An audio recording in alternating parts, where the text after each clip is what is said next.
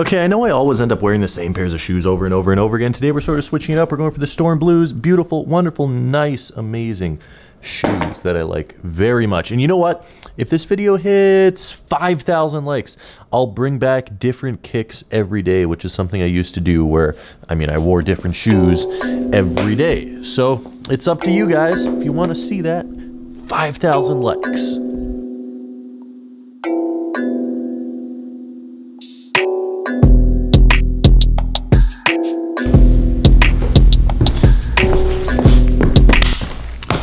I think I've come to a very terrible, awful, absolutely horrendous realization about my life. I hate weekends. I hate weekends. I don't hate them. I strongly dislike weekends. Monday through Friday, I have an employee here. I have other people working on things. Saturday, Sunday, it's me. I take a lunch break, nothing gets done. I sleep in by accident, nothing gets done. I just want to take an afternoon to myself, nothing gets done, which sort of leads me to working more hours on the weekends than I do on the weekdays. And I need to do everything by myself. Just doing YouTube, that's fine, 100%, that's absolutely fine. But a whole bunch of stuff that I'm running that's not YouTube related, it is a workload and a half. I've been at the office since 7 a.m., which is exactly what you want to hear on a Sunday morning. And I think I finally finished all the work that I need to do in here. So that being said, this gives us a wonderful opportunity to be a regular person for the rest of the day. And what do regular people do on a Sunday afternoon? They go shopping.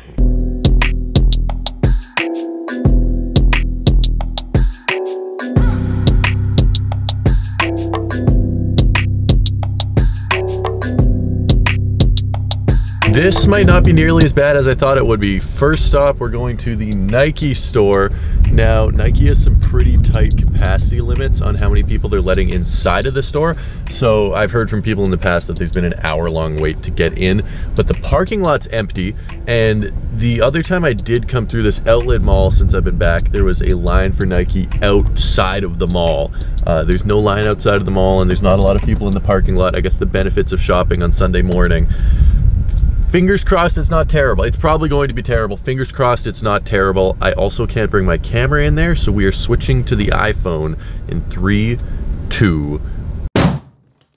Hey, we're back. Change of plans. So it's 11:56.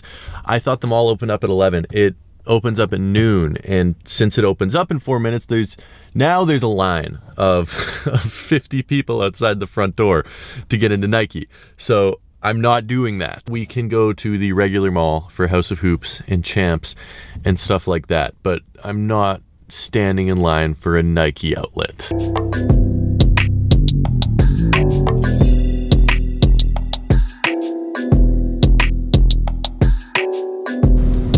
So I left my camera inside of my car.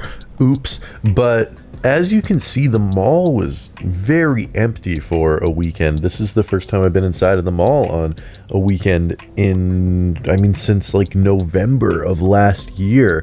And you needed to stand in line to get inside of Champs. They had some cool stuff out front. They had the Kamikazes that we just got, Airmore Up Tempos, which I was very excited about. And then inside, these really stood out to me, some sort of what the Air Max 1. I'm not sure if there's any special theme behind these. And in the Jordans, they had Fire Red 5 still sitting there, which restocked because they were not there last time I was at the mall. And then they had the alternate Grape 5s as well, which are sold out most places in the world. They also had these, which I was unaware are 300 Canadian dollars plus tax. $300. That is absolutely insane. These LeBrons on sale for $199. Canadian shoe prices are expensive. Obviously, the conversion works out to where they're exactly the same, essentially, but the number is big. Those LeBrons were cool. Now, they had some old school Adidas. They had the T-Max, and they had whatever these disgusting sock shoes are.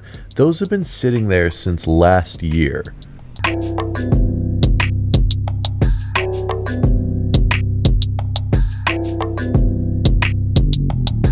As much as I want to be desperately back in New York ASAP, Winnipeg is a place of many wonders and enchantments. Weird things like this happen all the time in Winnipeg.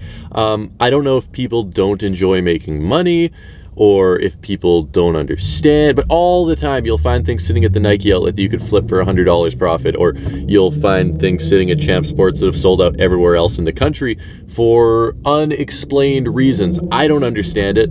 I don't know if anyone in Winnipeg understands it, but it consistently happens. And I bought a pair of shoes today that is sold out most places, and I looked, these go for more than retail on StockX.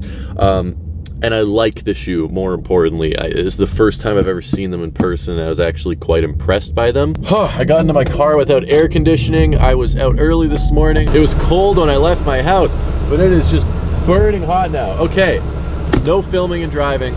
I'll get back to you guys in a second.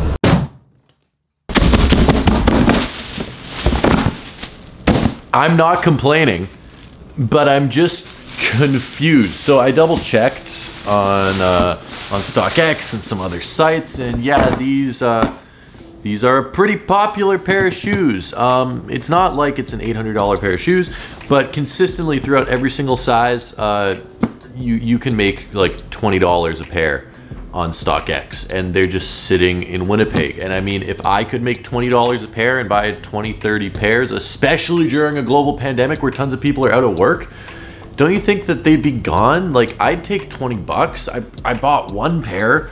I might honestly go back and buy more pairs.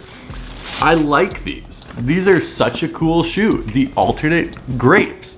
The suede is not as good as I might have expected, but the shoe is a very, very cool colorway.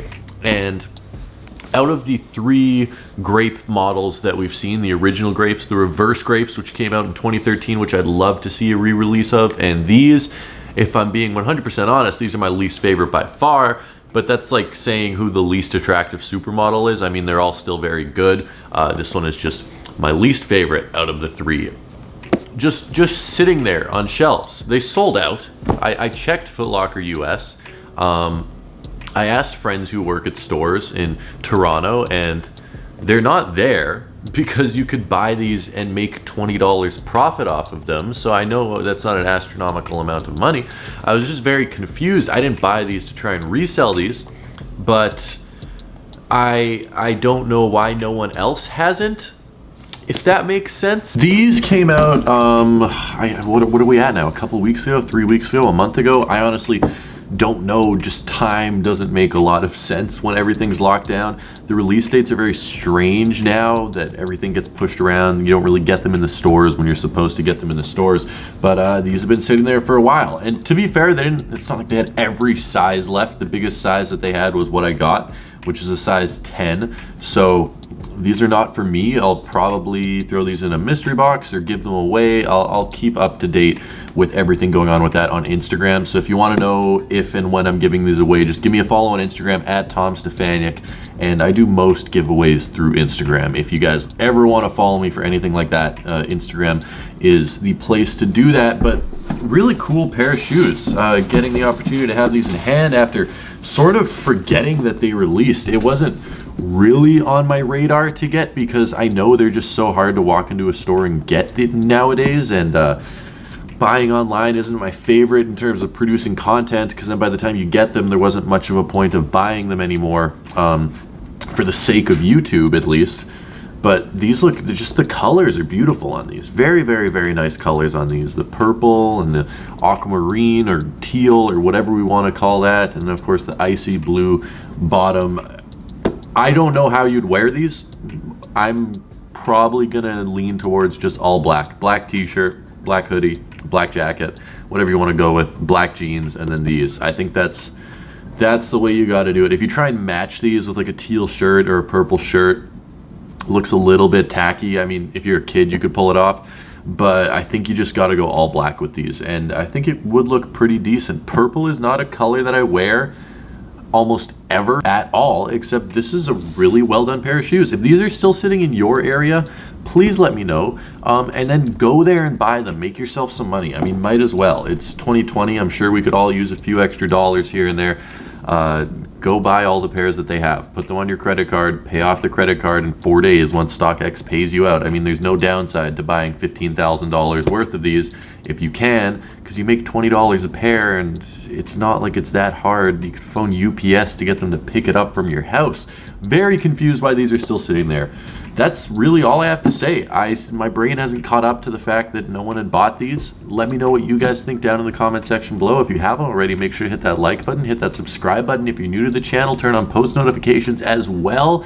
And if you guys would like to, I'll leave a link right at the top of the description for the July mystery box. Of course, that is one of the coolest things that we do on the channel. If you guys would like to support the channel, it's the best way to do so, and it's the best way to get some awesome stuff. Every single box gets at least $50 worth of stuff. Some boxes get up to like $2,500 worth of stuff. Off-White Air Force Ones, Jordan 1 UNCs, Jordan 1 Royals. We have a $1,000 t-shirt from the brand Mischief. Whole bunch of cool stuff. Go check it out. All the info is on my site, link in the description. That being said, until next time, I love you and peace.